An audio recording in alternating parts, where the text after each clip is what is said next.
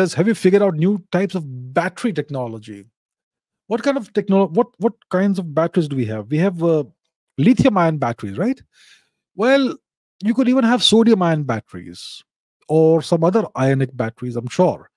So there are other types of batteries that can be made, and sodium is a very readily available substance. As you know, it's one of the most abundant substances in the world.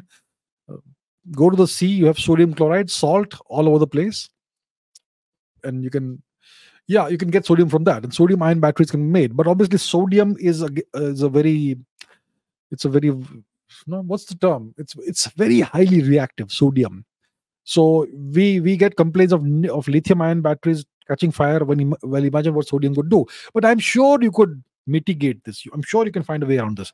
So one of the potential uh, battery technologies that can be explored is sodium ion batteries.